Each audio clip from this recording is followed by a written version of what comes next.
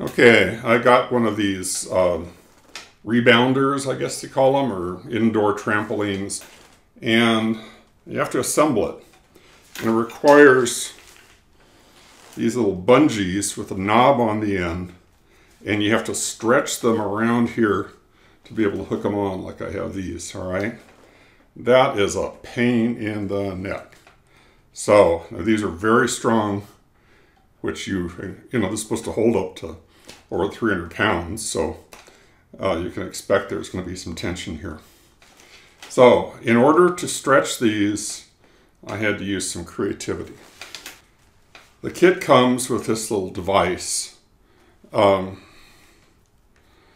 you can hook it on the bungee and pull it over the top, but then you still have to stretch it way down to get the thing to go over this knob. So that's the issue. So let me see how I'm going to do this.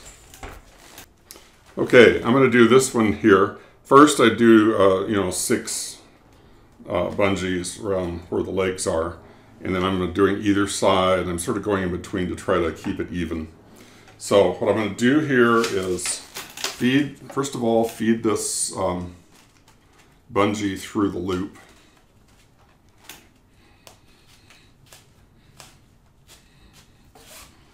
Okay.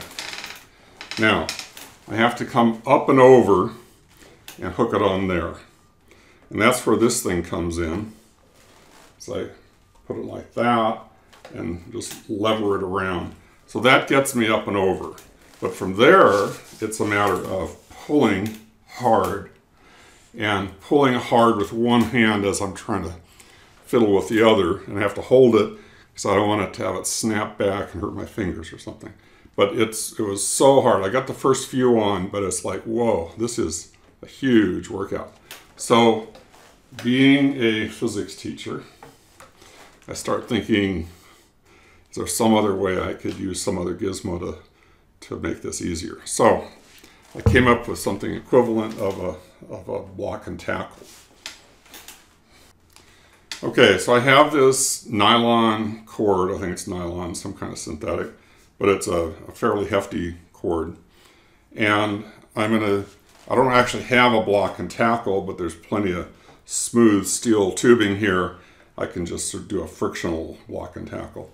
So I'm going to start by looping this over opposite or close to opposite leg down here and push it up. All right.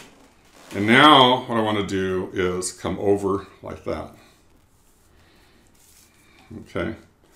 I don't have to come all the way through, just loop it over. All right. And right there, I have a 2-to-1 advantage because by moving my hand a certain distance, the gizmo that I'm pulling moves half as far. I have 2 strands that I have to shorten. And that gives me a 2-to-1 mechanical advantage. I move greater distance, and therefore I can get a greater force out of it. However, if I take this loop and put it around the leg again, which I'll do here,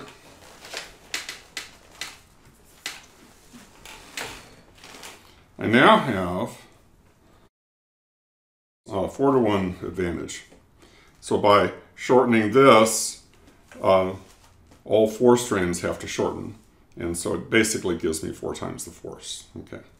So let's do this. I'm going to come up. I have to shorten this to get at it. Up and over. And now, as I pull on this, I'm shortening all 4 of these strands. And now I can just tuck this in. I say just tuck this in. It's still tricky. And you got to watch your fingers. And that's one of the reasons why it's good to have a pulley system holding this, because if you're just trying to do it by hand, it's easy for that to snap back. So now I just loosen this and let this come out like that. I got it. All right, so that's what does it, basically using a pulley system as well as this lever system. So this is a good chapter on simple machines right here. Okay, there you go. I have a bunch more of these to do.